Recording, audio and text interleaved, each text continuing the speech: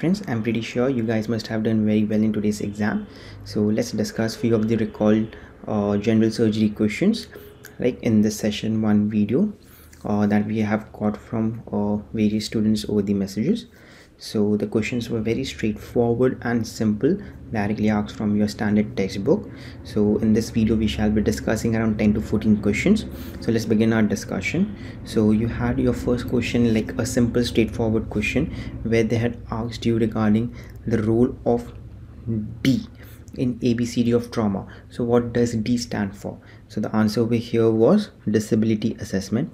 So this is a concept that has been discussed multiple times in your regular classes and in your revision classes also, and we had put forward this question in one of our FMG revision series also, where it was given as an option D for disability assessment. So the basic primary survey rule is to identify and manage the most life-threatening injuries, where A is for the airway with cervical spine control, B is for breathing, C is for circulation, D for disability assessment, and E for exposure. Then we had the next question where they asked regarding the causative agent of gas gangrene. This was also a straightforward question, right, where the answer being the Clostridium perfringens. Right, as you can see, this has been taken again from your Bailey and Love textbook, where they have said Clostridium perfringens is the cause of gas gangrene. Right, then this is a repeated question that was asked. So what we could gather from the students, it was the image of the esophagus showing the presence of a coin, and there is no brain over here. The answer would have been esophagoscopy. Right, then again a repeat question that was asked regarding the conduit used in CABG. Right, so now there's a confusion whether it was an arterial or a venous graft.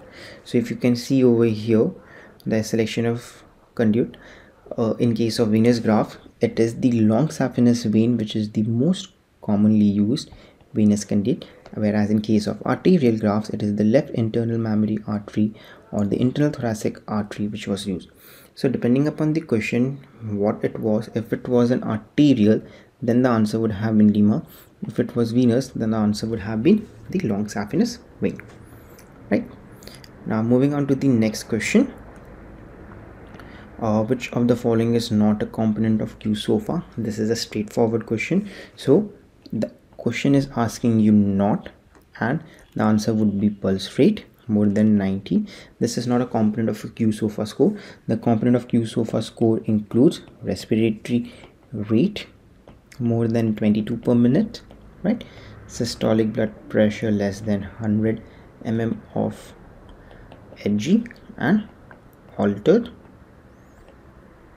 mental status.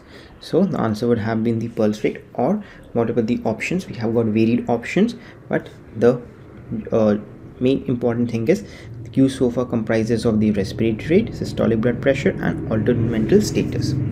Right, then there was another score which was asked to you, which was regarding the CTP score, which is your Child-Turcotte score.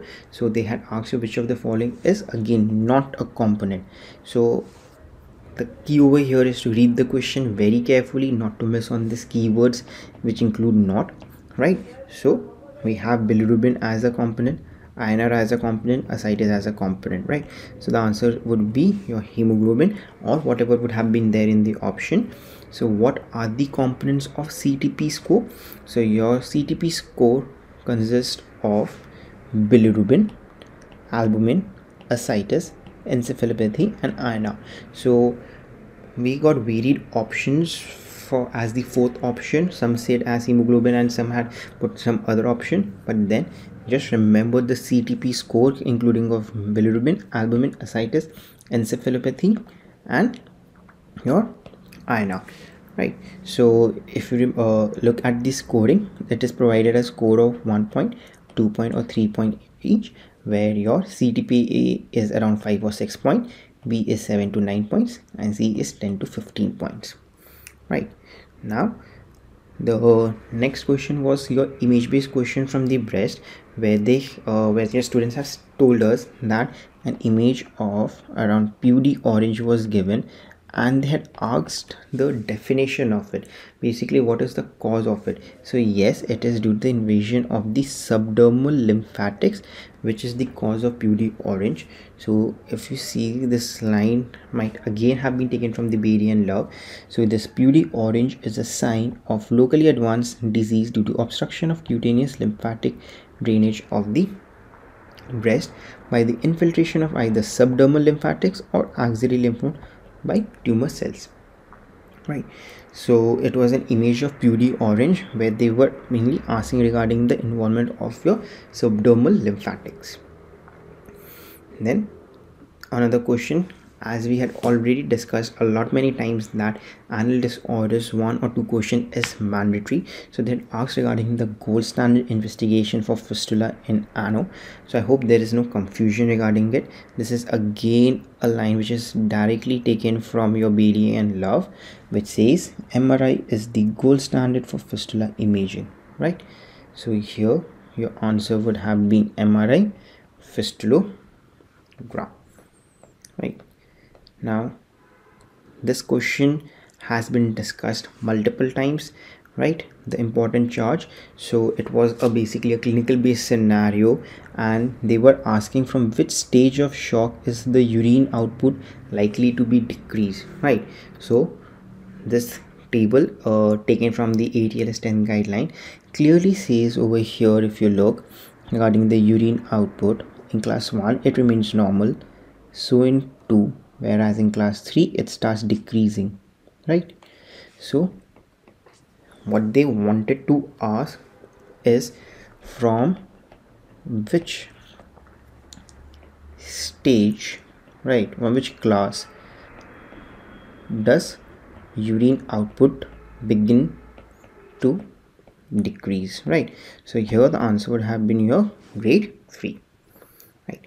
So, and now next is a very straightforward question asking you regarding the diagnosis. So as the information got from the students, it was an image based question. So if you can see over here, right, the biconvex hemorrhage, so it is a case of ADH. So we had again discussed this in our classes. So this would be a biconvex ADH, right, where it the injury happens to your middle meningeal artery, and if you see over here, this is your sub DH, which is this concavo convex, right? Now there were a lot of questions from the urology section to this time, and they were pretty straightforward questions like the lymph node involvement in testicular carcinoma. So it is para-aortic. It is absolutely taken from the image in the Bayesian law, where they say that lymphatic drainage of testes to para-aortic lymph nodes. Then there was another question regarding your lymph node involvement, and it was asked for the prostate carcinoma, right? So here the answer would be internal iliac lymph node. Now if you read this lines from the Bayesian law, in prostate CA, the lymphatic spread may occur via lymphatic vessels passing to the obturator fossa or along the sides of rectum to the lymph nodes beside the internal iliac vein in the hollow of the sacrum, right? So this was a straightforward question which was again asked from your standard textbook of Bayesian law, right? Now we have another question which was asked in a very twisted way. This is a quite often repeated question in your FMGE exam, which is regarding the construction of the esophagus, and now they were asking regarding at 25 centimeter from incisors, which is the cause of constriction, right? So if you look at the diagram from Bayesian law, at 15 centimeter you have your cricopharyngeal sphincter, at 25 centimeter you have your aorta and bronchial constriction, and at 40 centimeter you have your diaphragmatic and sphincter constriction. So at 25 centimeter it would have been your aorta. Some people some students have told it to be a bronchial, so it would be in either a aorta or a bronchial constriction. Now another question that was asked from your venous disorders was regarding the gold standard treatment of the varicose vein, right? So if you look at this line over here, the endothermal ablation technologies have replaced the surgical ligation and stripping as the gold standard treatment, right?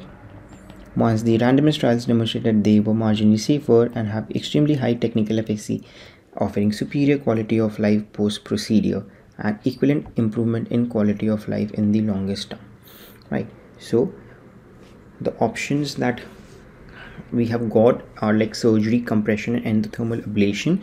So the answer would have be endothermal ablation. Right, so these are few of the questions, 14 of the questions that we have got so far from you all. So I'm pretty sure there would be a few more questions that must have come in your exams. So we'll be coming up with our session 2 of this very soon. Until then, you can absolutely post your questions that you come across either in the gamers club, which is in the Facebook, or you can follow our Telegram channel and post it over there.